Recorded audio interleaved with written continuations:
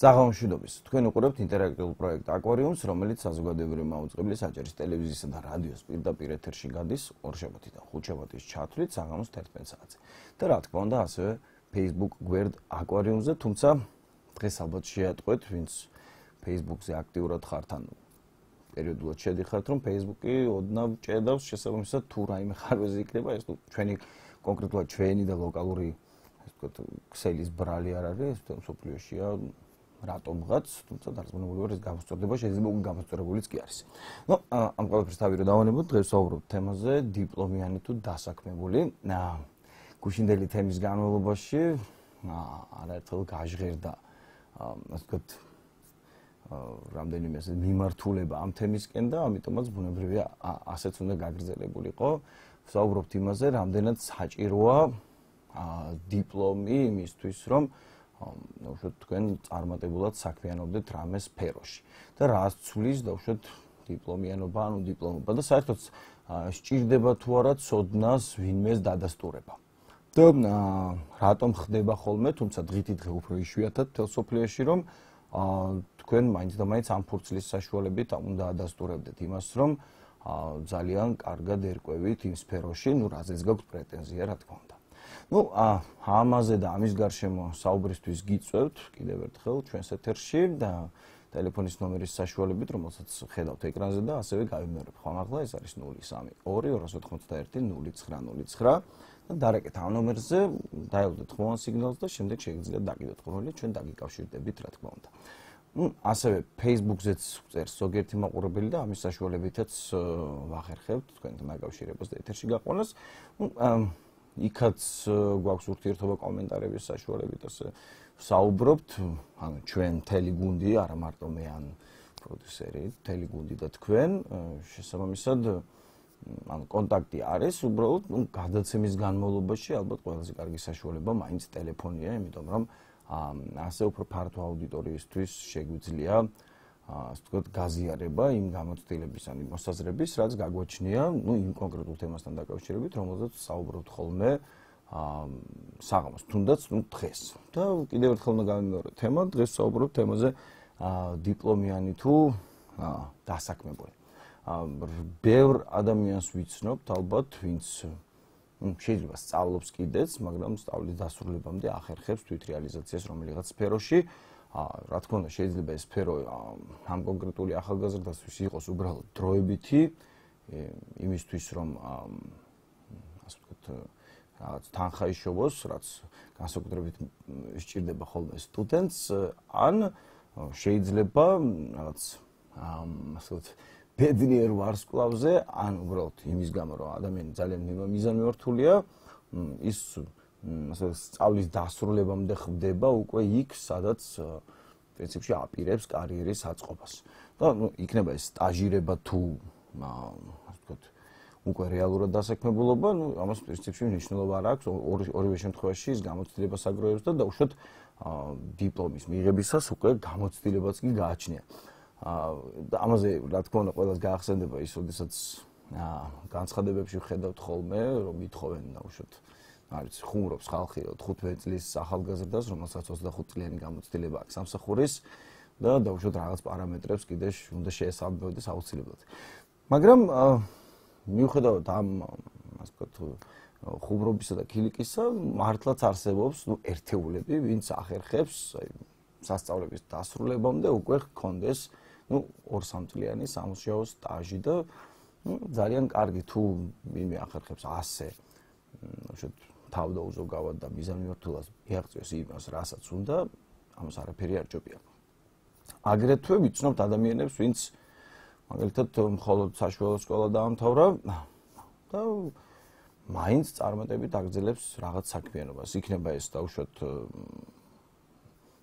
რაღაც ოსტატობა, რაღაც კონკრეტული მიმართულებით, დაწყებული მარტივი ხელსაქმიდან, დაამთავრებული IT ტექნოლოგიებამდე არსებობს ადამიანები, ვინც რეალურად თვითნასწავლი ამ სფეროში, განსაკუთრებით წლების წინ, უშუალოდ 10 წლის წინ, როდესაც ეს სფერო არ იყო და უშუალოდ ისე განვითარებული და პრინციპში არც ამაზე აწყობილი სწავლება იყო დიდად ასე ვთქვათ, სახარბიელო იმისთვის, რომ ადამიანს, რომელსაც აინტერესებდა აი კონკრეტულად ციფრული ტექნოლოგიები, სადმე მიიღო ცოდნა.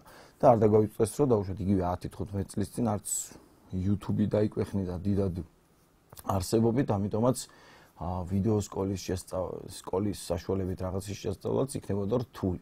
და ალბათ ზოგიერთ ჩვენგანს ახსოვს კიდეც როგორ იყო ის ძალიან მედგარი ბეჯითი მეგობრები რო ყავდა, ვინც ახერხებდა რაღაცა მასალის, წარმოგიდგენთ, ფლეშ ბარათს რო ვეძახით, ისიც კი არ იყო და დისკების საშუალებით ახერხებდნენ ერთმანეთისგან რაღაც პროგრამების გადმოწერას, რაღაც გაკვეთილების გადმოწერას და ისყდნენ სახლში და რეალურად ეუფლებოდნენ დავუშვათ ზოგიერთი როგორც გრაფიკულ ტექნოლოგიებს, ზოგიერთი არ ვიცი მუსიკალურ მიმდინარეობას და ასე შემდეგ, ასე შემდეგ. მოკლედ თუ და დღეს ძალიან ბევრი მათგანი, ვისაც ინტერესი არ დაუკარგავს იმ სფეროსადმი, რაშიც მაშინ იყვნენ მოყვარულები, დღეს აგრძელებით წარმატებით საქმიანობას. კიდევ დავუშვათ ერთი სფერო, რაც მიუხედავად იმისა, რომ რამდენად შეიძლება ჩვენს ქვეყანაში იყო ხელოვნების საშუალებით წარმატებული, როდესაც შენ საკუთარ ხელოვნებაზეა ლაპარაკი, ძალიან ბევრი მაგალითად მუსიკოსი ვიცი, ვინც აკადემიური სწავლა არ გაიარა და დღესაც ახერხებს თვითრეალიზაციას ასე თუ ისე, როგორც გამოდის. თუმცა აქაც ერთი რაღაც უნდა აღნიშნოთ აუცილებლად, აკადემიური სწავლება ალბათ ერთი მხრივ, ერთი დიდი პლუსი, რაც უნდა მივცეთ აუცილებლად, არის საშუალება, რომ სწრაფად ვისწავლოთ იმ რამდენიმე წლის განმავლობაში რაღაც სპეციალობა, რაღაც საგნები, რომლებიც თვითშესწავლაზე უფრო მეტი დრო დაგვეხარჯებოდა.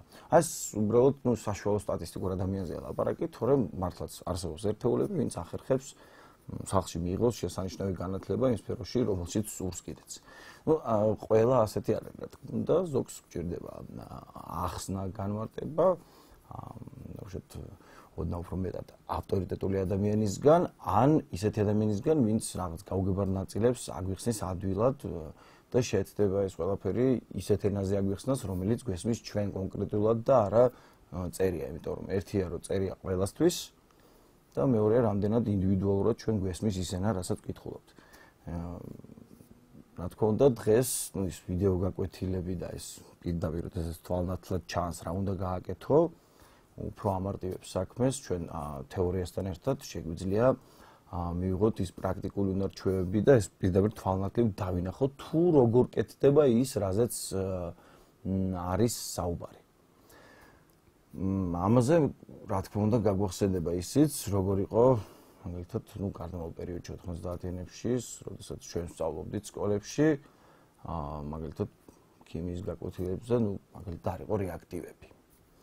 და ყველა რეაქცია, ყველა რაღაც ეს რთული პროცესი, რომელიც ქიმიკოსისთვის მარტივია და ბავშვისთვის საკმაოდ რთული, ფაქტობრივად დასაზეპირებელი იყო, იმიტომ რომ ყველაფერი იგულისხმებოდა თეორიაში.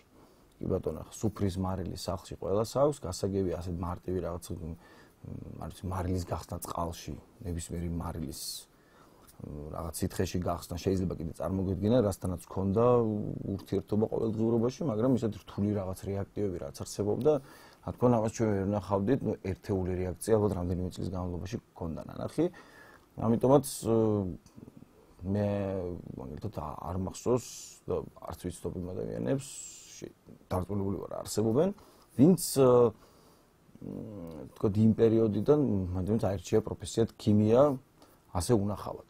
ან თუნდაც ფიზიკა, სადაც შეიძლება ძალიან ბევრი რაღაც თვალნათლივ დაინახო და დაინტერესდე იმ საოცრებებით, რაც ხდება ჩვენს გარშემო, რომელსაც ჩვენ ასე ვთქვათ, დღეს აღვიქვამთ როგორც ჩვეულებრივ რამეს, თუნდაც ის განათება, რომელსაც გვერდზე ხედავთ, ამის ტექნიკური მოწყობა, ამის ყველა პარამეტრი, თვისებები, უნარები და ერთხელ მაინც რო აგეწყოთ წრედი, რაც ასევე ხშირ შემთხვევაში თეორიაში იყო, თუ სადმე წრეში არ დადიოდი, ესეც მორღვეული იყო ხოლმე. ხშირ შემთხვევაში არ არსებობდა ძალიან რთულად მოგედგინა ამ დროს ასე ვთქვათ ჩახედული ადამიანისთვის ეს ყველაფერი საკმაოდ მარტივი იყო და ამას რაღაც წრეები სადაც ზოგიერთი ბავშვი დადიოდა იმ წრეში ასე ვთქვათ მყოფი ბავშვი აღიქონდა როგორც ძალიან მარტივ რაღაცას და შეეძლო გაეკეთებინა კიდეც რაღაც მსგავსი ამაშია განსხვავება დღეს მაგალითად განათლებაში თელს სოფლიოში, აი ეს აკადემიური განათლება თუ გინდ სკოლის, თუ გინდ შემდეგ უნდა იყოს თვალნათელი, ოდესაც შეგიძლია ფიზიკურად ან შეეხო ან თვალით მაინც დაინახო აქვე ნათლად თუ რა ხდება ამა თუ იმ მოვლენის დროს, რომელიც ხერხდება ლაბორატორიაში. დარწმუნებული ვარ, რომ ასეთ შემთხვევაში, რაც დღეს არაერთ სკოლაში ხდება უკვე, ну ძირითადად ალბათ კერძო სკოლებში, უფრო მეტ ინტერესს აჩენს ბავშვი, როდესაც ის ამ რაღაც გაუგებარ მოვლენას პირდაპირ ნათლად დაინახავს, თუნდაც იმ პატარა მეხის გავარდნას ორ დაშორებულ რკინის ბურთულას შორის, რომლებიც ну სხვადასხვანაირად არიან დამუხტულები. პლუს მინუს გულისხმობ რა თქმა უნდა. ამიტომაც ხშირად ვღებულობთ იმას, რომ ადამიანები ну ძირითადად თეორიით არიან გაჟღენთილი და არა პრაქტიკით და რატომღაც იყოფა ხოლმე ადამიანები ამ თეორეტიკოსებად და პრაქტიკოსებად უფრო ასე ვთქვათ მკვეთრად. იმიტომ რომ არის ადამიანები, ვისაც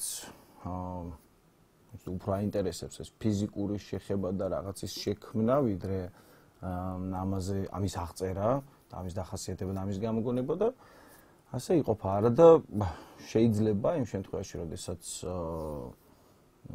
რაღაც ასეთი ზუსტი მეცნიერების რომელიმე საგანი იმდენად თვალნათელი იყოს პრაქტიკული მაგალითებით, რომ მიიზიდოს თქვენი ყურადღება და თქვენ გულგრილი ამისადმი არ დარჩებით ბუნებრივია.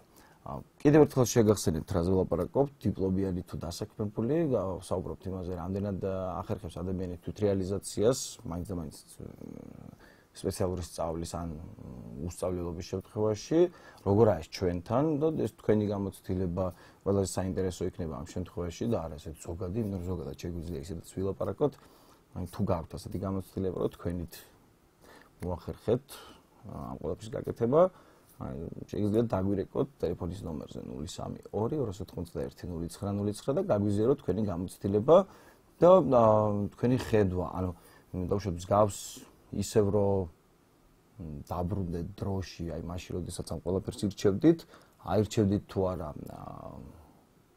იგივეს რაც გააკეთეთ, თუ ჯერ ისწავლიდით ამ კონკრეტულ სფეროს და შემდეგ მოკიდებდით მხოლოდ ხელს, ან დავუშვათ ორივეს ერთად.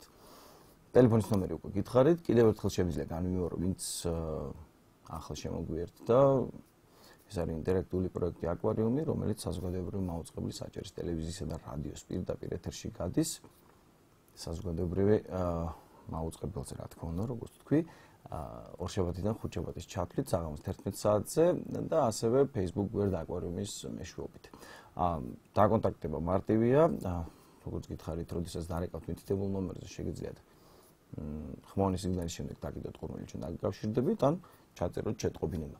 თუმცა შეტყობინების ჩაწერა ალბათ ყველაზე ადვილი და მარტივი იქნება დღის განმავლობაში, როდესაც იცით რა თემაზე ვაპირებთ საღამოს საუბარს და თან გსურთ საუბარი, თან ფიქრობთ, რომ იქ დაგავიწყდეთ, ამიტომაც დაგვიტოვეთ შეტყობინება და ჩვენ გადაცემის დაწყებამდე შეგახსენებთ, გადმოგირეკავთ და მოგცემთ საშუალებას პირდაპირ ეთერში და ისევ გაგვიზიაროთ თქვენი გამოცდილება და მოსაზრება ამ თემასთან დაკავშირებით.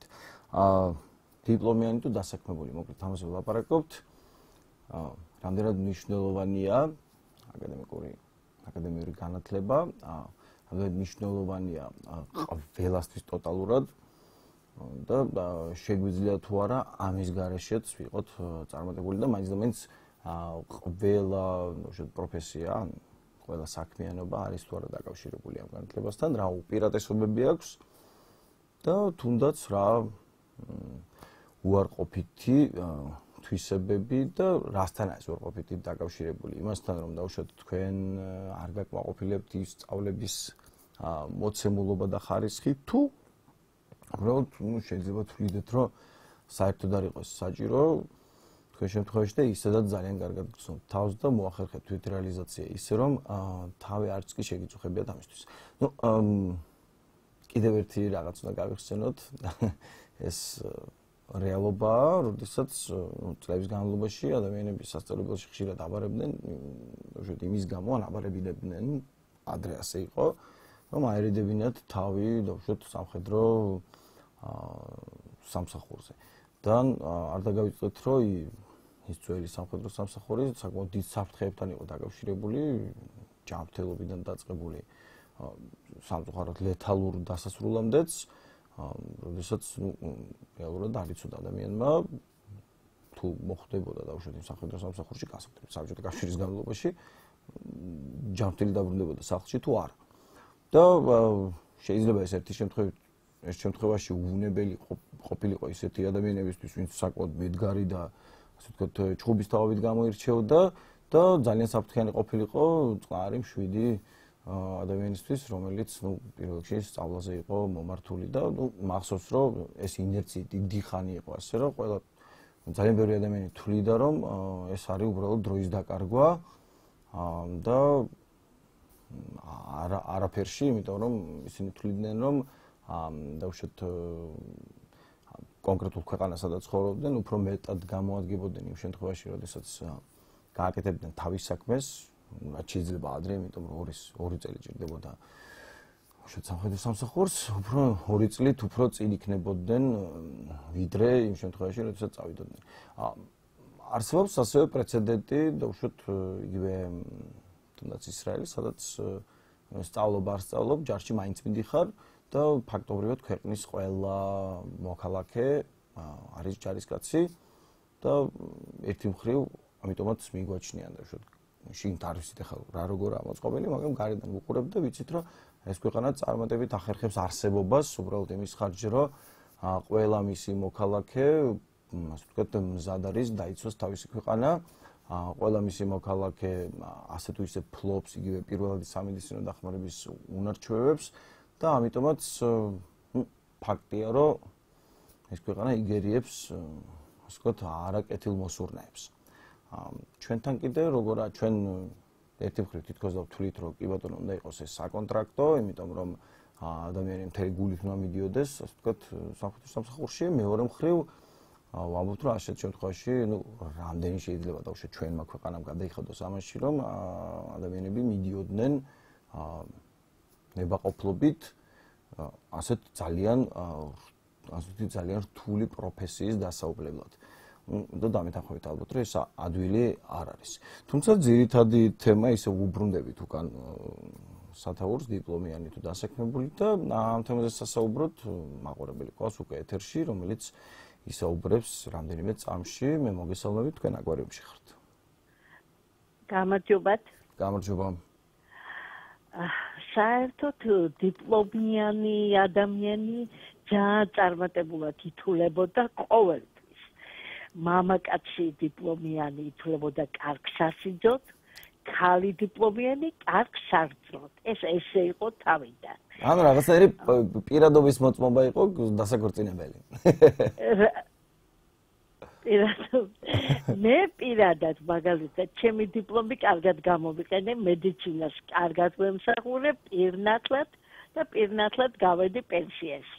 ეს მე. მაგრამ აი ფილმის არ იყოს ბარდენი რო ამბობს, დიპლომი მაინც საჭიროაო. დიპლომი ყველას აინტერესებდა, მაგრამ აი დღევანდელ ცხოვრებიდან გამომდინარე. იცი პატა, რამდენი დიპლომიანი მინახია, ან ტაქსაობს, ან ვაჭრობს, ან რაღაცა და საერთოდ რო წიგნი არ გადაუშლია სკოლაში, კარგი დასაქმებულიც არის დღეს, მყინვალე მაღალი ხელფასებიც აქვს. და კარგადაც უძღვებიან ნუ. თქვენ გულისხმობთ დასაქმებულს, რომელიც ყველამ დაივიწყა. კი ბატონო, თქვენ გულისხმობთ დასაქმებულს, რომელიც როგორც ჩვენთან ხდება ხოლმე, ნაცნობობით არის დასაქმებული, თუ უბრალოდ თავისით რომ მოახერხა? არა, ნაცნობობით არა. რა თქმა უნდა, აი შანსი უნდა გქონდეს, შანსი გამოიყენო უნდა რაღაცნაირად და ცოტა მოხერხებულიც უნდა იყო. დიპლომი კარგია, რა თქმა უნდა, კარგია, მაგრამ ახლა სად დიპლომიანი ინჟინერი და სად ისე დასაქმებული ინჟინერი, ხო ესეა დიდი სხვაობაა, მაგრამ ეხლა მე უფრო რას იმასობი, იცი ეს დასაქმებები რო წავიდა ეხლა და დიპლომს აღარ აქცევენ ყურადღებას, იმიტომაც არის კარგად საქმე. არ არის კარგად საქმე. ტვინიანი და ჭკვიანი ადამიანი რატო უნდა ყიდეს იქა შარვალს და კაბას და რატო უნდა იჯდეს ტაქსზე? ნუ რატო? ჭკვიანი ხალხი. ვერ დასაქმე. მე მგონი იმასაც ჭირდება საკმაოდ ბევრი მოხერხებულობა და გონი. კი, აი ზუსტად მოხერხებულობაა საჭირო. მე ასე მგონია, დასაქმებული ხალხი უფრო მოხერხებულები არიან და უფრო მაპატი ამ სიტყვაზე და გამძვრალები. აი ესე. და ახერხებენ, იცი, რატომღაც ინახავენ ოჯახს. არიან და ადრე დიპლომი თუ არ ქონდა ჩემო კარგო არაფერი კაცი არ იყავი. ბატონო, ასეთი შეკითხვა გვებადება ხოლმე, როდესაც ვლაპარაკობთ სამსახური თუ სამუშაო. ნუ გასაგებია ეს ერთი და იგივეა თითქმის, ანუ ჩვენ როდესაც გვესმის რომ სამუშაოზე დავდივარ, ისეთი შეგრძნება მეუფლება პირადად რომ ანუ ადამიანი დადის სადღაც ხო, ნუ სადღაც აი საერთოდ შეიძლება არც აინტერესებდეს იმისთვის რომ უბრალოდ თვის ბოლოს იცის რომ რაღაცას გადაუხდიან.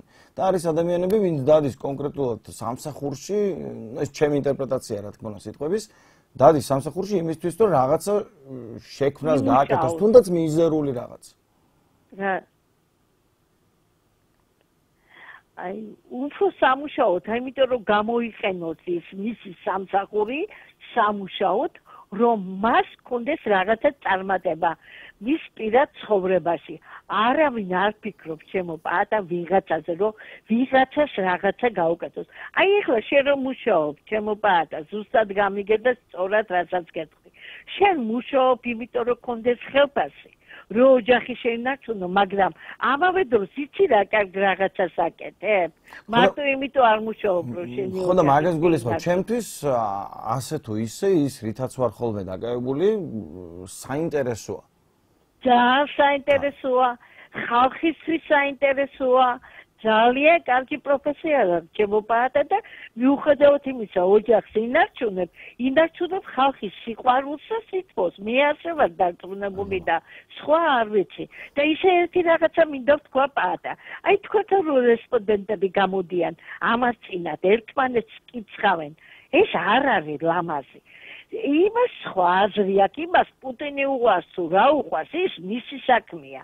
შენ ხო არ გიყვარს, არა ერთმანეთს ნუ გავლანძღავთ, იცი, ძალიან ცუდად გამოვიდა იმ დღეს უსმენდი და არ მომეწონა, უბრალოდ შენს გადაცემას არ შეეფერება ასეთი კამათი და ყველამ ჩვენი საქმე გავაკეთოთ, ჩვენი საქმეები ვთქვა და რაც საჭიროა საერთოდ თქვენ თემასთან დაკავშირებით ის ვისაუბროთ ერთმანეთის კინტოაობას, თავი დავანებოთ რესპონდენტებო. მადლობთ რჩევისთვის. კიდევ ერთი შეკითხვა მინდოდა დამესვა, მაგრამ თუ კი ბატონო, თუ გადიხართ, მაშინ დამესვით შეკითხვა, კი ბატონო. კარგი ბატონო. აი იგივე სამუშაო სამსახურის ესეთ შინაურ განსხვავებაზე, თქვენ თქვით მანამდე, რომ იმის გამო, რომ უფრო მეტად მოხერხებული ადამიანები მუშაობენ, ვიდრე აკადემიურად განათლებული ადამიანები, ამიტომაც ვართ ასე. ეს ყველა სფეროზე ვრცელდება, დაუშვათ მართველი სფეროდან დაწყებული, ბოლომდე რიგით ასე ვთქვათ მოქალაქემდე დამთავრებული თუ რაღაც ხვას გულისხმობთ? არა, მე რას გულისხმობ? სად არის ყველაზე მეტად საჭირო აკადემიურად განათლებული ადამიანები? ზოგიერთ სფეროში, თორე ეხა ძალიან რო გინდოდეს მედიცინაში, უდიპლომო ადამიანი ვერ იმუშაებ, არ არსებობს. მედიცინაში უდიპლომო ადამიანი ვერ შეხვალ. მე სულ სხვადასხვა სფერო მქონდა მხედველობაში, ალბათ უფრო ნაკლები სფერო, სადაც შეიძლება იქ იმუშაოს დიპლომიანმა, მაგრამ რატომღაც უფრო დასაქმებულია სხვა. არის ასეთი სფეროები, მოიძებნება რატომაც არა და აი ეს მქონდა მხედველობაში. კი ბატონო, ძალიან დიდი მადლობა პასუხისთვის. გაიხარე. კარგად ბრძანდებოდ. კარგად იყავით. დიპლომიანი თუ დასაქმებული ასეთი შეკითხვა გვაქვს, ნუ საუბრობთ იმაზე, რამდენად შეიძლება თვითრეალიზაცია მაინც და მაინც აკადემიური განათლების გარეშე, რა პლუსები და მინუსები აქვს ამ ყველაფერს და რა ვუყოთ ისეთ ადამიანებს, როგორიცაა მაგალითად, ნუ ვიც ჩვენი ქვეყნის მოქალაქე არ არის ერთის მხრივ, მაგრამ რა ვუყოთ ბილ გეიტს და სხვა მრავალს, ვინც დაიწყო რაღაც საქმიანობა თვითონ და საკმაოდ ახალგაზრდამ ფაქტობრივად, ნუ პირველი თუ მეორე კურსიდან მან კოლეჯი მიატოვა. ხო ხვდებით, აქ ძალიან ახალგაზრდაზეა ლაპარაკი, რომელიც იმდენად კარგად ერკვეოდა რაღაც სფეროში, რომ თვლიდა ბავშვით იმ აკადემიურ განათლებას ჩამორჩენილად თავისთვის, იმიტომ რომ თვითონ უკვე გაცილებით მეტი იცოდა და შეეძლო და ალბათ Facebook-ზე იმ ხუმრობასაც შეხვდებოდით, რომ ბავშვით გეიტსი, სტივ ჯობსი და ძალიან ბევრი ასეთი ადამიანიო იწყებდა თავის საქმიანობასო გარაჟშიო. და გარაჟებია ასე ნაჩვენები ძალიან ბევრი და იქ ხუმრობენ, რომ ალბათ ნებისმიერი საქმიანობა რისი დაწყებაც გინდა გარაჟიდან უნდა იწყო და მაშინ წარმატებას მიაღწევა. ეს ხუმრობა ხუმრობით, თუმცა ფაქტია, რომ ამ ადამიანმა და არაერთმა მსგავსმა ადამიანმა მოახერხა ის, რომ დროს გაასწრო თან არა დიდი ხნის განმავლობაში, როდესაც წლებია ფიქრობდნენ და გასულ ასაკში, არამედ საკმაოდ ახალგაზრდებო მოახერხეს მთელი მსოფლიოს წინ წაწევა. ჩვენ კიდევ ერთი მაყურებელი ყავს ხაზზე, რომელიც დარწმუნებული ვარ ამ თემას განავრცობს, საღამომშვიდობის თქვენ აკომერებში ხართ. გამარჯობა პაატა, მოგესალმებით. ეხლა მე აი ესეთი შენ ინტერპრეტაციას გავაგრძელებ სამსახური თუ სამუშაო. დიახ. ეს არის სამუშაო. და სიტყვა, აი სამუშაო, მუშაობა, თვითონ მუშა რუსულიდან რუსულზე რო გადათარგმნო, ნიშნავს რაბ. ესე იგი, კი არა მუშაობს, მონაობს. და სამსახურში არიან ეს პარლამენტარები, ოფის მენეჯერები, გალსტუკიანები და მინიკაბიანები და თავში რო არაფერი უყრია და რამდენი წელიწადს არიან, იმდენი გრამი ჯგუარ უარა აქვს და სამუშაოზე არიან აი ნაღდები, ვისაც მართლა უნდათ რაღაცის შექმნა, ვისაც მართლა არის, მე მაგალითად დიპლომიანიც ვარ, მაგრამ ჯერჯერობით დროებით უმუშევარი ვარ, ეხლა უნივერსიტეტი ჩემი ჩავაბარე და ჩემი დავამთავრე, კაჭვილი არ დამხმარებია და თეთრი არ დამხარჯვია, მიუხედავად იმისა, რომ არ გვეჭირდა ოჯახს, მაგრამ ჩემი ჭკუით ჩავაბარე ყველაფერი ეკონომიური. მაგრამ მაშინ ცოტა ის იყო და არც ნაცნობი დამხმარებია არავინ, ჩემი მიდგომით აქეთ-იქით კონტაქტური ვარ მე და მიყვარს ისეთ ხალხი ტრიალი და ესე იგი რა იყო მაგ დროს ეხლა 99-ში რომ დავამთავრე უნივერსიტეტი 2000-ში, მაშინ ცოტა ის იყო რა, ადვილი იყო კიდე. ეხლა რომ უყვეთ, ერთ-ერთ სამსახურში ვიყავით, ორი კვირით ვეხმარებოდისავით ერთ-ერთ ნაცნობ საწყობში და ესე იგი იქ ისეთები არიან, აი ვითომ ოფის მენეჯერებს თავიდანვანებად, ბუღალტერები გაგებაში არ არიან. კლავიატურის ჩხაკუნისა და წკაპუნის მეტი არაფერი არ იციან. ბალანსი უდევს, აი უბრალოდ გეტყვი მაგალითს, ბუღალტერული ბალანსი უდევს და უყვებს მიჩერებია და ეუბნება მეორე კოლეგას თავის, რომ ეს როგორ გავაკეთო და ვაიმე ეს არ ვიცი, ამას დააწექი, იმ კნოპკას დააწექი და დაუჯექი გვერდზე, სამუშაო ტანსაცმელში დაუჯექი, ყველაფერი აუხსენ. მეთქი აი ესე გააკეთეთ, აი ესე შეადგინეთ ბალანსი და თავარი ბუღალტერი ვინც არის, ჩემი ყოფილი ლექტორია. ხოდა ეს გადაირივნენ ეს ბუღალტერების და ვინც მოცილე ჩემი ნაცნობია და მეორე მოცილე ვინც არის თანადირექტორი გადაერია. როგორ შენ მუშა თუ ნამუშაობდეო? ესენი აქ უნდა იჯდნენო? ორი ის სამი ყავთ ბუღალტერი, ორი გოგონა, ერთი ბიჭი და ბიჭს ეუბნება, შენ ვინ მოგცა ძმაო დიპლომი? რა გინდოდა გერმანიაში? აგერ კაცმა უნივერსიტეტი დაამთავრა და შენ 6 თვით არაფერი არ იცოდი. დღეს დიპლომიანი და აი ქალბატონს ვეთანხმები, რომ ზოგი დიპლომიანი არის, ზოგი ტაქსაობს. მე მაგალითად ვიცი, ვაკეში ტაქსაობს. GPI-ის ლექტორი, ყოფილი ლექტორი ტაქსაობს 75 წლის კაცი. 2 საათი ტაქსაობ და მე ჯანმრთელობა არ მიწყობს ხელსო და შვილი რომ მოდის ლექციიდან, ახლა ის მეხმარებაო. რა ვქნაო? არავის არ უნდა. მეორე პროფესიაც მაქვს, საავტომობილო გზების მშენებელი და ზოპარკთან ის ესტაკადას რო აშენებდნენ, იქ მივედი, ახლა გერმანული ვიცი მე ცოტა კი არა საკმაოდ და რო ვეუბნები და ახლა სერტიფიკატი რომელსაც ქართულადაც იყო, ინგლისურად და რო შემოვატრიალე და მინდა ზოპარკი და რო დავყევი და ავედით იმამდე რა ქვიან თამარაშვილის ქუჩამდე და რო უხსენე ყველაფერი ისავა რა არის გააქვს რამე დამთავრებული. როგორ არა მაქვს მეორე პროფესიაც მაქვს, ქანების მექანიკა, გვირაბ გამყონობა, ეგეთი ის იყო, რა ქვია, განხრა იყო გპ-ში. ერთმა ასე ვთქვათ, ნაბორი რაც ჩაირიცხა, ერთი წელი იყო და მერე გაუქმდა და კიდე კარგი მოვასწარე. მაგრამ არავის არ უნდა, შენი აქ უნდათ ეხლა პაატა არის უტვინოების პარადი. უწყუების პარადია ყველგან, სადაც მიხვალ. აი უბრალოდ აიღე რეკავს ადამიანი ტელეფონის ნომერზე და ისა გამესაუბრეთო. CV გამოაგზავნე და გაგესაუბრე. კაცო, წერილი შეიძლება გაუგზავნო, აი მიულოცო, ან რაღაცა შეატყობინო. არ ჯობია რეალურად დაელაპარაკო ადამიანს, აი მობრძანდი და იმას დღეს ღირსეული სამუშაო არ არის. აი ღირსეული სამუშაო შეიძლება იყოს ღირსეული, მაგრამ აი ღირსეული ანაზღაურება არ არის. რაც გეკუთვნის.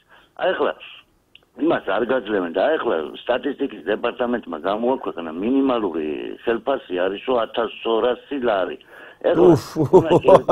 რა კარგია. ეგ უნდა იყოს და ეგ უნდა იყოსო ვითომ და ახლა იმ დროს ერთ-ერთი ცნობილი ეკონომისტი შემხვდა და ვეუბნები ბატონო მეთქი სახელს არ დავასახელებ.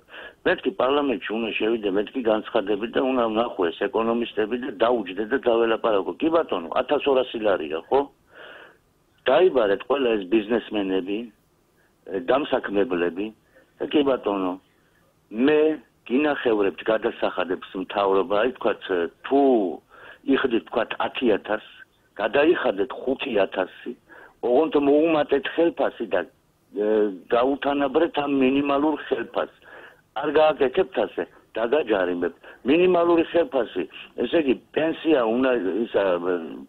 უნდა იყოს მინიმალური ხელფასის 4-ჯერ ნაკლები, ეს დაახლოებით 300 ლარი.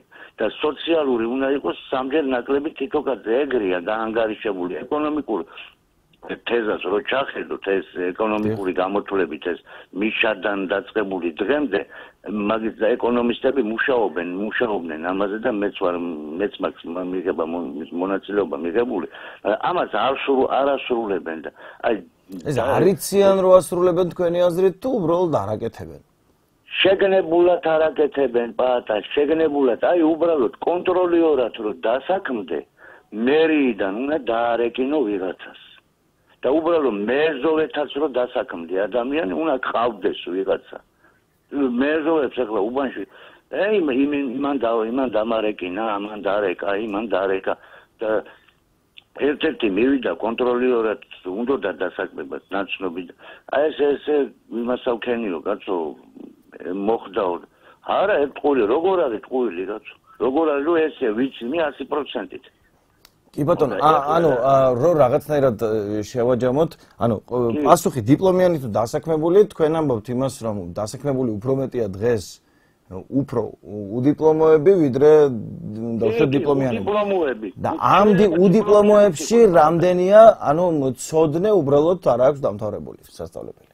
აი მცოდნე და არ აქვს დამთავრებული, შეიძლება აი 100 კაცში ესე 20-25, მაგრამ შეიძლება დიპლომიანიც იყოს. მაგრამ უცოდინარი. კი ბატონო. უცოდინარი, ხოდა. აი ახლა მეორე კიდე, შენი თემა კიდე თეორიასთან და პრაქტიკასთან. თუ თეორია არიცი და რო თქვი რომ თეორეტიკოსებად და პრაქტიკოსებად იყოფიან. თუ თეორია არის, აი ბიბლიაში წერია, პირველად იყოს სიტყვა. თუ ის სიტყვა ის საკითხული არა გაქვს, ის ისა, თუ თეორია არის, პრაქტიკას სულ იმას დოგმა არის. ნუ რა უნდა დანერგო პრაქტიკაში თუ არიცი რა დანერგო. კი, თეორია, რომ ლენინს აქვს ერთი გამონათქვამი, რომ ისწავლო, უნდა იცოდე, რომ იცოდე, უნდა ისწავლო. თუ თეორია საკითხული არ აქვს, ზოგმა არ იცის, მაგრამ ვიცი, გავაკეთებ, ამას ვიზამ, იმას ვიზამ და საქმეზე რომ მივარდა, შედეგი რომ რაღაცა ნულია და შეიძლება ის ფატალურიც აღმოჩნდეს, ის შედეგი არა მე ეს გადააბრალებს სხვაზე გადაბრალება კი ეს გვჩვევია ქართველებს რომ ნუ ეგ უკვე ცალკე სასაუბრო თემა ძალიან დიდი მადლობა რომ დაგვირეკეთ აი კარგად ბრძანდებოდეთ დღეს საუბრობთ თემაზე დიპლომიანი თუ დასაქმებული ამ შემთხვევაში პრინციპში უფრო გულისხმობთ იმას რომ ანუ რამდენად შეიძლება აკადემიური სწავლების გარეშე მოახერხო თვითრეალიზება მე არ გულისხმობ იმას რომ ვიღაცა ნაცნობობით გაჩუქოს ფული და ფული გქონდეს, ფულზე არა ლაპარაკი იმაზე, რამდენად შეიძლება თვითრეალიზაციას ნებისმიერ საქმეში. და არსებობს თუ არა პროფესიები, სადაც აუცილებლად საჭიროა დაუშვათ აკადემიური განათლება. და რა თქმა უნდა ჩვენს მაყურებელს ვეთანხმები იმაში, რომ კი ბატონო, რაღაცა პრაქტიკაში რო განახორციელო, უნდა იცოდე რა უნდა გააკეთო, შესაბამისად ეს შესწავლილი უნდა ქონდეს ასე თუ ისე. შესაბამისად თეორია რა თქმა უნდა მნიშვნელოვანია. კიდევ ერთი რაღაც შეგვიძლია დავამატოთ, ვამატებთ მაყურებლებიც ჩვენს ერთად თითო და ორლა წინადადებას, ისიც ვიცით, რომ ძალიან ბევრი პრაქტიკოსი, რომელსაც არ უსწავლია თავის დროს და ახორციელებდა საქმიანობას, შემდეგ უკვე უბრუნდებოდა ან მიდიოდა აკადემიურ სასწავლებელში, უბრალოდ იმიტომ, რომ ხვდებოდა, რომ დაუშვათ მიაღწია თავის პიკს ან თვითგანათლების და ახლოს სჭირდებოდა უკვე რაღაც მიმართულება, რომელსაც მიიღებდა უკვე შემდგომში და ასეთი არაერთი შემთხვევაც გვხვდება, რაც ასევე სასიხარულოა. ჩვენ კიდევ ერთი მაყურებელი ყავს ხაზზე, მოდით მას მიესალმოთ, საღამოშვიდობის თქვენ აკვარიუმში ხართ. გამარჯობათ. გამარჯობა. დიპლომიანი თუ დასაქმებული. დღეს საქართველოს მოსახლეობის თითქმის დასაქმებულია ყველა დიპლომიანი სახში, ოღონდ იმავე სფეროში ვერ მუშაობენ, რაც სფეროშიც უნდა იმუშაონ. და ალბათ ეს დიპლომი გაუფასოდა უკვე. ანუ თქვენ გულისხმობთ იმას, რომ თუ მე მაქვს დაუშვათ, არ ვიცი, ექიმის დიპლომი და მუშაობ ტელეწამყვანად, შესაბამისად ჩემი დიპლომი გაუფასურებულია, იმიტომ რომ მე ფაქტობრივად არ ვახორციელებ არანაირ საქმიანობას იმ კონკრეტული მიმართულებით. ხო, რა თქმა უნდა, იმიტომ რომ თუ შენი პროფესიით ვერ მუშაობ, მაშინ რატომ მიიღე ის პროფესია, რაზეც მუშაობ? რაზეც იმწვალე ის კლები დაგჭირდა ის ცოდნის დაგროვებას, ხო? კი ბატონო. მეც მიჩნდება მსგავსი საკითხი. იმიტომ რომ მე ის ფული იმიტომ მიხრება ბალანსში და განათლებაში, რომ მე ის შენ თვითონ შეავსო მე შენი ბალანსით გაორმაგო ის პროფესიით. თუ ეხლა მე ხვალე გავხდები პროფესიის ჟურნალისტი და მე დავზევი და საინფორმაციო გამოშვებას დავიყვან. თქვენ ჩემი პროფესია რომელიც ძალიან მიყვარს და მომწონს, მაგრამ თუ ჟურნალისტიკიდან ავდგები და მე წავალ და გამყიდველად ვიმუშავე კონსულტანტად მაღაზიაში, ეს უკვე არის ალბათ იმის ბრალი, რომ საქართველოში არ არის ის რესურსი, რომ ყველა ვინც ამთავრებს საზოგადოებრივ უნივერსიტეტს, ყველა გადის თავის იმე დაზას ამთავრებს იმდაგვარ პრაქტიკებს გადის და საქართველოში ეს არ ხდება. კი ბატონო. არ არის გაცვლილი კურსები, ასე რომ ვთქვა. კი ბატონო, მაშინ მე შეკითხოს დაგისვან, თუ შეიძლება. ანუ რის დამადასტურებელი საბუთი არის საბოლოო ჯამში დიპლომი? ანუ რას ადასტურებს ეს დიპლომი? ანუ იმას ადასტურებს, რომ რა პროფესიით ხარ. შენც რაც უნდა გაქვს, თორე იმას არ ადასტურებს გინდა თუ არა, მოგწონს თუ არა ის პროფესია. ანუ ეს დიპლომი რა შეიცავს დავიდან ბოლომდე?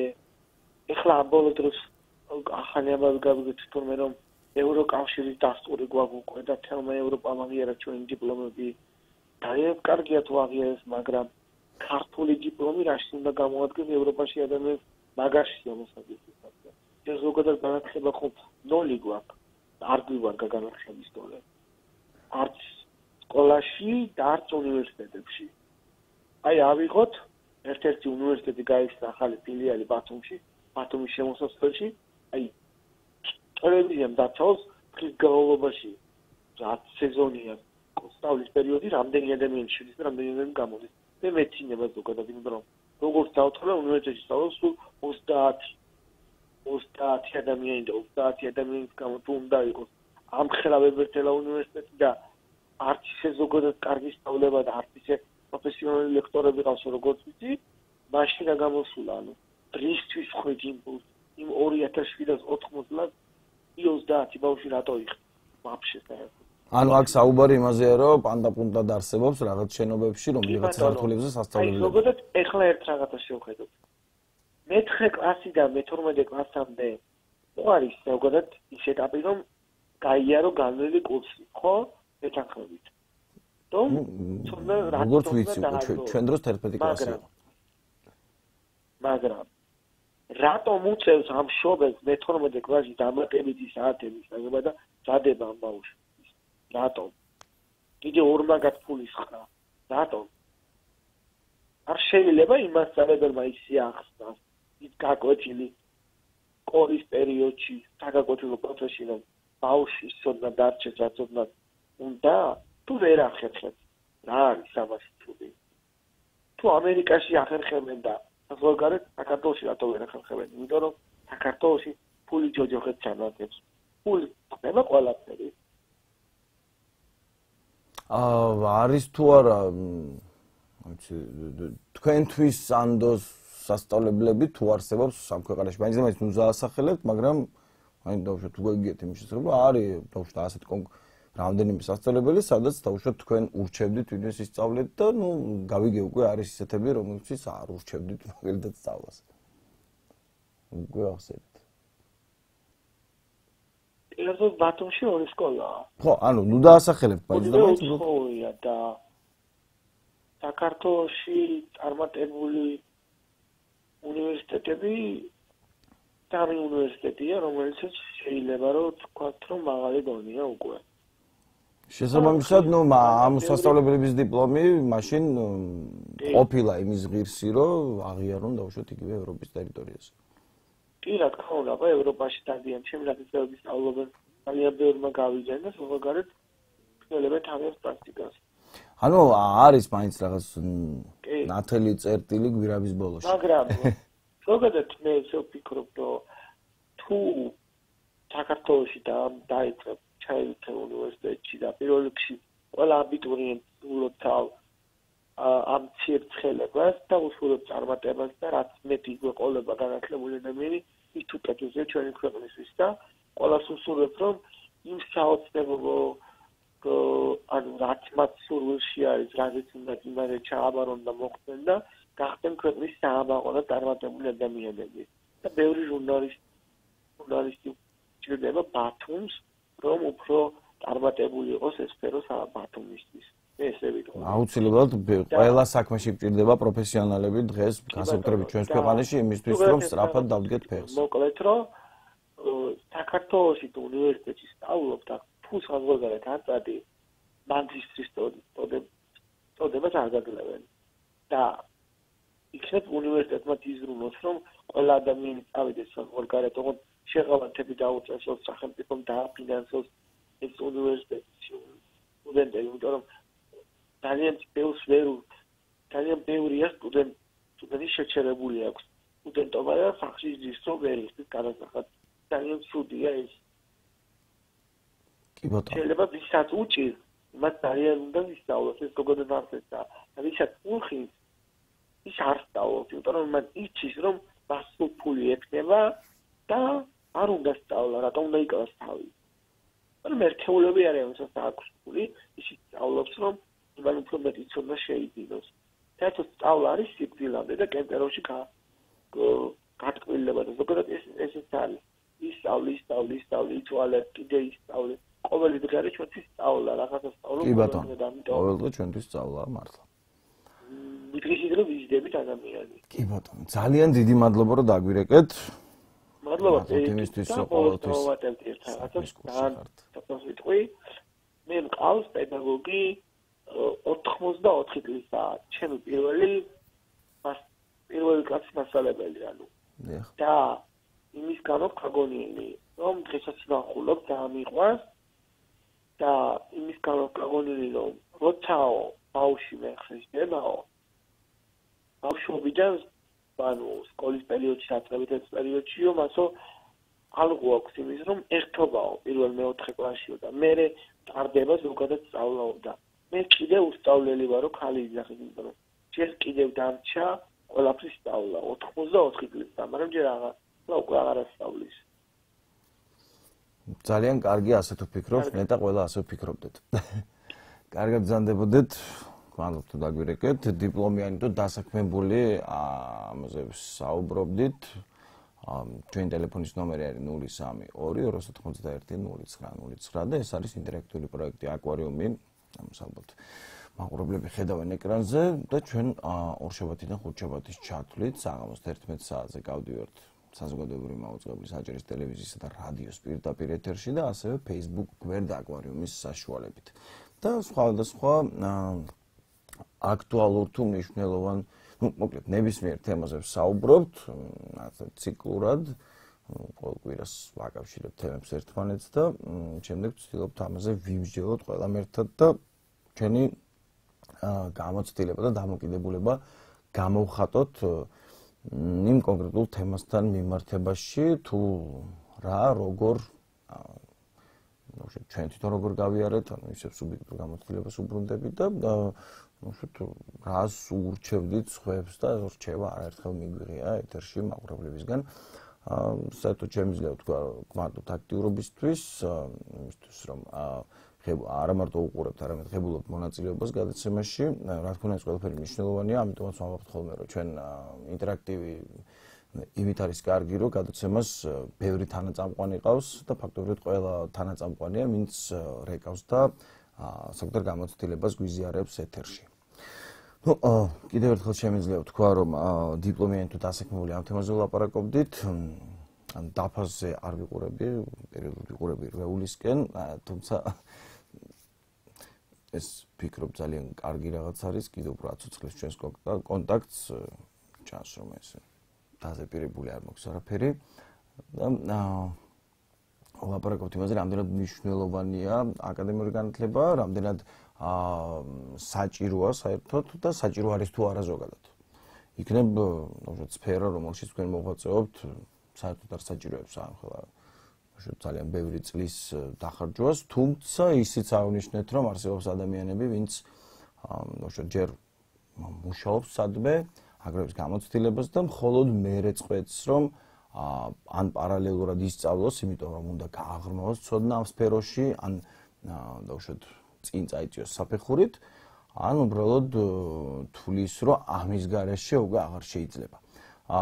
სხვათა შორის ეს ყველა პროფესია და ყველა ადამიანი მართლაც ყოველ დღეს სწავლობთ რაღაც ახალს, ელემენტარულსაც კი.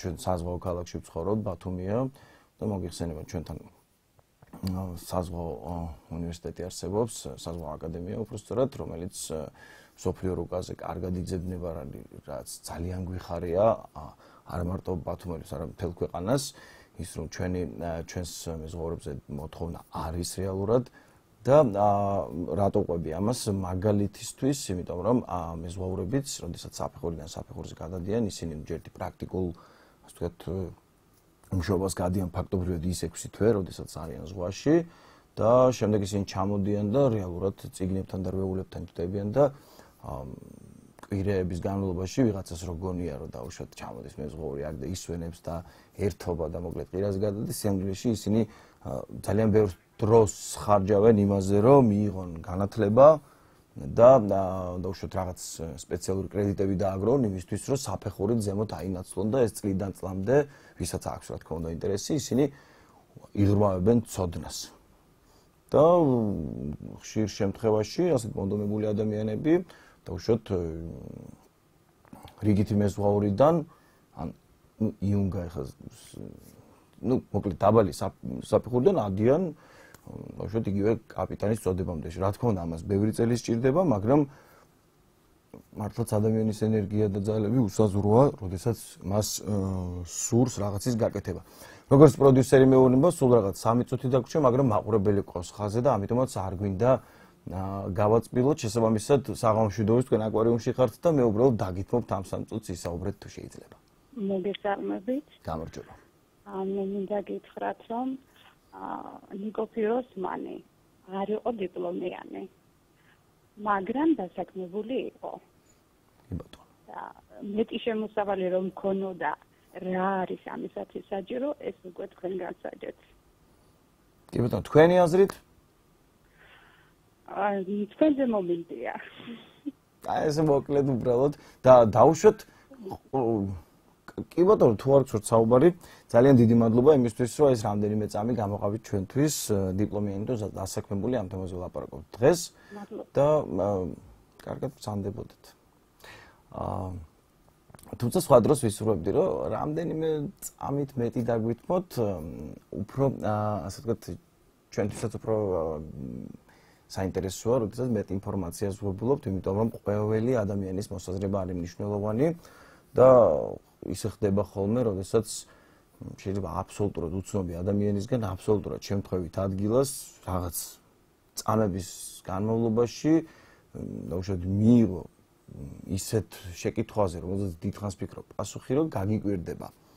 და ასეც უფრო ხშირად რა თქმა უნდა მხატვრულ ფილმებში ვხედავთ, მაგრამ რეალურ ცხოვრებაშიც ხდება, როდესაც მოულოდნელად ხებულობთ პასუხს ისეთ შეკითხვაზე, რომელზეც ძალიან დიდხანს ფიქრობდით. როგორც პროდიუსერი მეუბნება, თუ არ ვწდები, კიდევ ერთი თუ მოვასწარით, მოკლედ კიდევ ერთ ზარს მივიღებთ, თუ არა და პრინციპში ჩვენი გადაცემა თითქმის მივუახლოვდა დასასრულს. ამიტომაც თუ ვერ დაგიკავშირდით, ბოდიშს გიხდით ამისთვის და თუ გსურთ, თავშოთ ხვალ დაგვირეკეთ და იგივე თემაზე დაგითმობთ რამდენიმე წუთს, რომ დღევანდელ თემაზე ისაუბროთ. თუმცა დღიდან დღემდე ჩვენ არასდროს არ შორდებით თემას ძალიან შორს, მით უმეტეს კვირის განმავლობაში, ამიტომაც ყოველთვის არის საშუალება დარეკოთ სხვა დღეს, თუ არ არის საკმარისი დრო და ისაუბროთ.